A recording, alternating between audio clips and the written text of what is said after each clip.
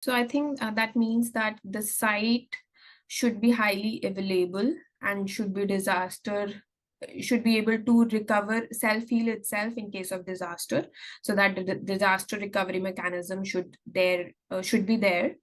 And like what we were doing, that we were monitoring our applications, and we were also like for the performance, we were doing CloudWatch metric, CloudWatch logs, and CloudWatch alarms if our ideal situation was not met. So we would take actions like Lambda functions, or like mailing to the support team that we might have this issue and this system is in critical state. So we would immediately go to the infrastructure and look through the logs and fix it right away. If like we would do automation wherever possible, but if not, we would send the alarms to the operations team so that they are available on backend call.